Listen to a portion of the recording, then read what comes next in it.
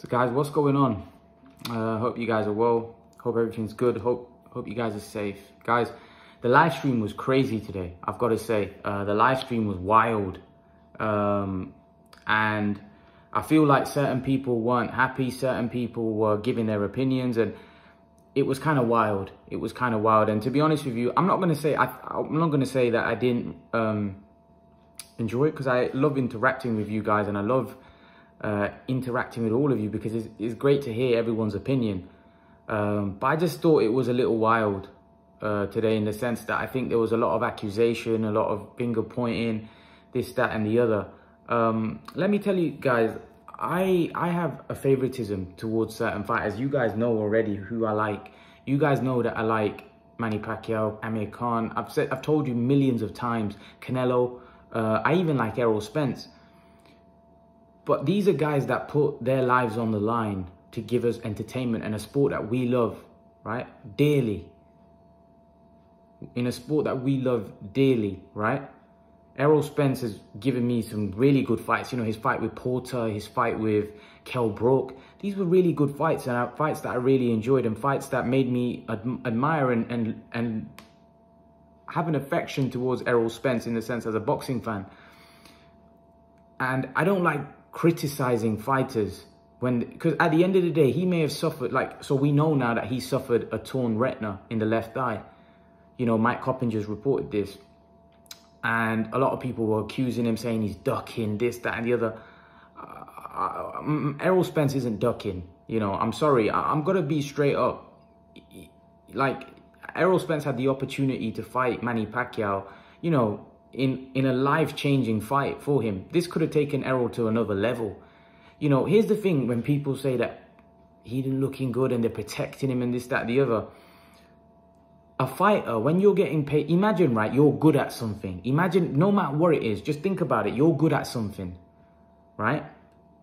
You're really good at something. Someone's going to pay you 12 million to do that. To do that. You honestly think you're going to turn it down? Absolutely not. Why would Errol Spence turn it down? Even if he was not great, even if he was not in a great position, that's a lot of money to turn down.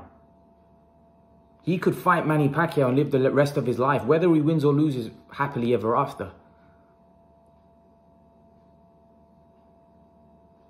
Happily ever after. He wouldn't have to work a single day in his life after that Manny Pacquiao fight. I don't think we realize, sometimes we get too engrossed into boxing and forget it's actually a sport. Now, some of you were saying, oh, it's corrupt, it's this, it's that. We know that. We know at times it can be. But it's also just a sport at the end of the day. It's also two guys getting in the ring and showing their skill set inside a squared circle. And sometimes I think we take it a bit too far. We start, coming out with these conspiracy theories and this, that, and the other. But at the end of the day, let's not forget, these are the same guys that go in the ring and give us entertainment. You know, these were the same guys that went in. Errol Spence is the same guy that went in against Kell Brook in his backyard.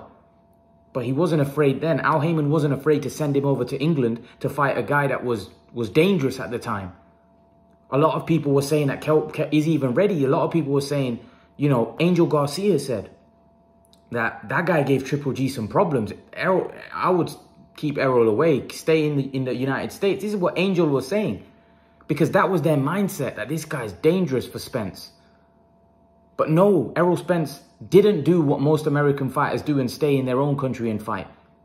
He bucked the trend and went over a star, a future superstar. Everybody knows how big Errol Spence was rated. Everybody thought that Errol Spence was special at that time, and they were going to build him into a superstar. Yet they still sent him over to come to England to take that risk. Is that the same Errol Spence? That's the same Errol Spence, right? He went over to England to fight Kell Brook. And people are going to say, oh, well, Kell Brook had an eye injury. No. But they didn't know that, though. Errol Spence, whether he was going to fight Golovkin or not, was going to come over to England to fight Kell Brook.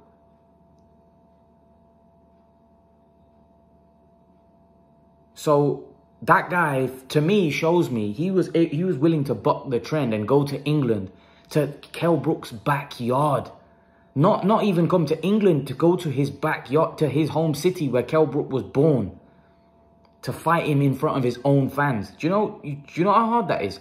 When you're in front of 30,000 fans, of somebody else's fans, cheering against you. You know how difficult that is? Even though it's just you and him in the ring, it's still difficult because the crowd motivates you. The crowd can give you a lift. And Errol Spence went over and beat Kell Brook. After that, my respect for Errol Spence went through the roof. Because firstly, he bucked the trend. He did something that most young American stars wouldn't do. He crossed over the pond and he beat Kell Brook. That's when I realized that Errol Spence was a special fighter. That not even the fact that he beat Kell Brook, the fact that he was willing to come over. What that shows is that this guy's not afraid and he's willing to dare to be great. He's willing to take risks to be great. So now you're talking about a guy fighting Manny Pacquiao, who's a living legend. He was going to get his highest payday by a country mile. But you think for some reason he's not going to want to be... Like, fighters live for these type of opportunities. Sportsmen live for these type of opportunities. That's why they work their whole life. Nobody's going to convince him to, no, pull out the fight. You're not looking great. You're getting... No one... This is an opportunity of a lifetime. Imagine, think about it yourself.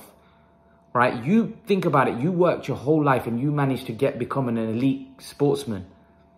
And now you've got to the stage where this is the biggest night of your whole life. You've managed to make it. You've managed to crack it. You're a star. And now you've got to the pinnacle. Something that you dreamed about as a young kid that was 7, 8 years of age, 10 years of age. That one day I'm gonna be headline. I'm gonna be fighting Manny Pacquiao. I'm gonna be fighting a legend.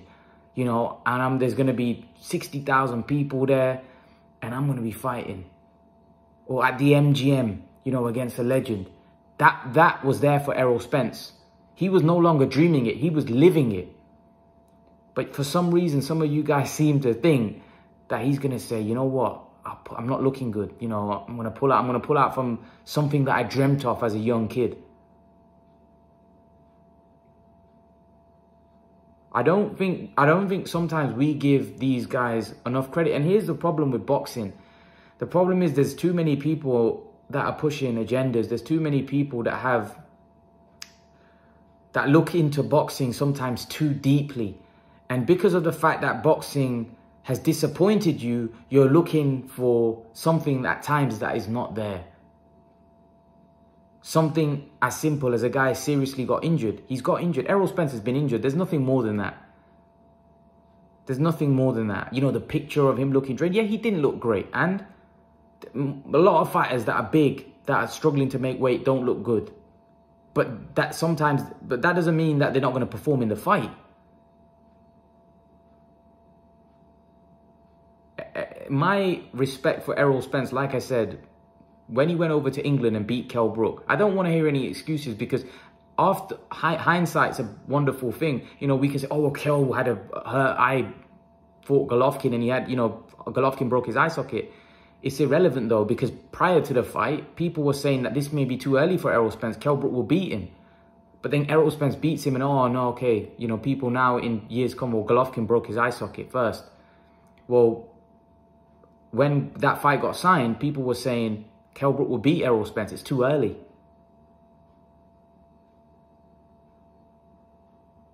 So, like I said, the same thing with Plant, and I'll stick up for Plant here. Plant, another guy, you know, Caleb Plant has got the opportunity of a lifetime to fight Canelo. Do you honestly think he's going to want to turn that down? Caleb Plant's not even as big, like he's not even the same level as Spence. Spence will become a star regardless. Spence has pulling power. Caleb Plant doesn't have that pulling power like a Spence. So Caleb Plant needs the Canelo fight more because firstly, he's not going to get a payday like that. Secondly, it's an opportunity for him to create a legacy, you know, by beating Canelo. At the end of the day, he's getting paid multi-millions to do something that he loves, to do something that he's good at. Yes, Caleb Plant is a good fighter. He's a world champion. He's good at boxing. Errol Spence is good at boxing. That's why they're at the level they're at. They're not going to be afraid of doing something they're good at getting paid multi-millions.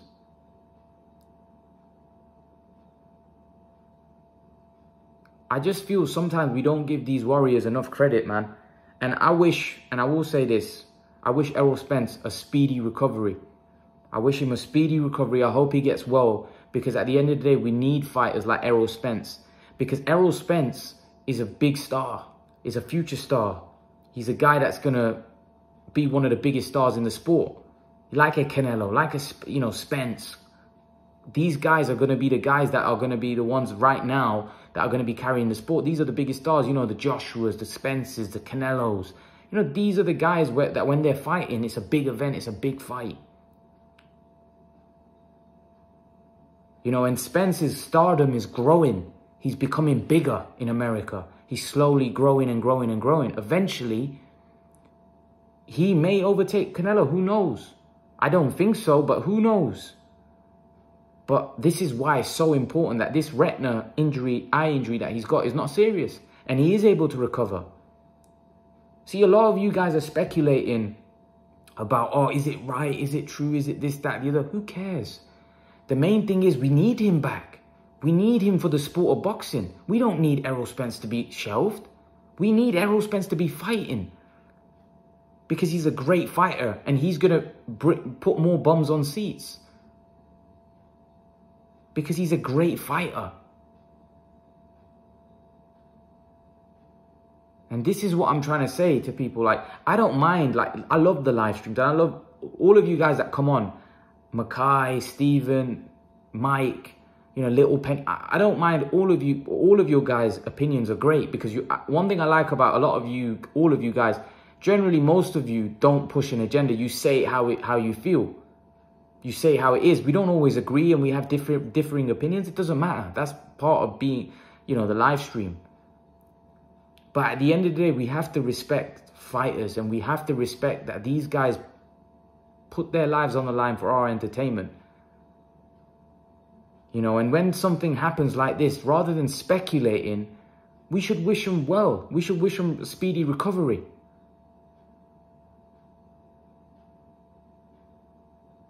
Because I want Spence back. I want Spence healed and back.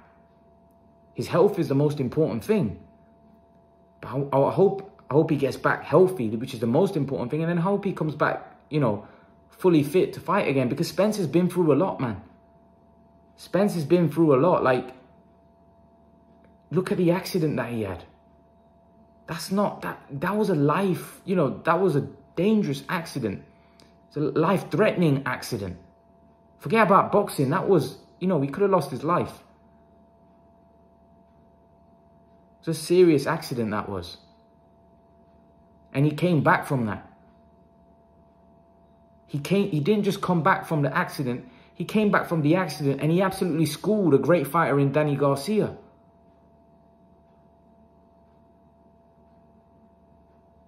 So, rather than speculating, rather than, speculating about whether the injury, this, that, just let's wish him a speedy recovery and hope he gets back and then hope we get the Pacquiao fight.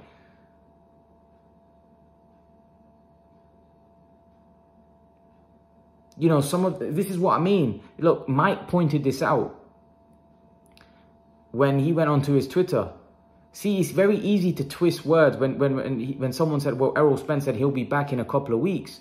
When he didn't say that, he said he'll be looking to fight the winner. See, looking to fight the winner could mean, months and months and maybe a year. Pacquiao doesn't fight every 3-4 months, does he? So if he fights in August, he may not fight again for another year. We're all gutted, man. We're all gutted that this fight's not happening. We're all gutted. We all wanted Pacquiao to fight Spence. It was all a kick in the stomach for everybody. But at the end of the day, let's not start speculating and start saying this, that, and the other and start putting, Spence down. Spence is a great fighter. Spence has given us a lot of great nights and he's going to give us more great nights, hopefully. But right now, we need to wish, hopefully, Errol Spence has a speedy recovery. Rather than speculating about what he said on Twitter, he clearly didn't say that he'll be back in a couple of weeks. He said he'll be back for the winner. And when's he going to be back for the winner? He didn't give a time frame, did he?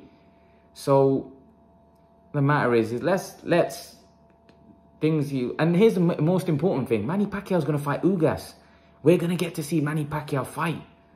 I've said to you guys before, I don't care who Manny Pacquiao fights. Now, did I want to see Manny Pacquiao fight Errol Spence? Of course I did. But Manny Pacquiao's going to fight. That's good enough for me. For me, anytime Manny Pacquiao fights is a big event. Anytime Manny Pacquiao is fighting, it's huge. It's huge. So I'm just excited. At least the fight's not been scrapped completely, because that would have been devastating. Manny Pacquiao's still fighting. So rather than, yeah, we're not going to get the Spence fight now. We have to accept that. But rather than being upset, just think about, yes, we got Manny still fighting against Ugas. And that's a great fight. You know, Ugas is a really good fighter. Maybe I'll do a separate video about actually breaking that fight down. But yeah, guys, leave your thoughts. Let me know what you think in the comment section below. And guys, remember to please like, share, subscribe to my channel. I'll see you guys in the next video. Peace.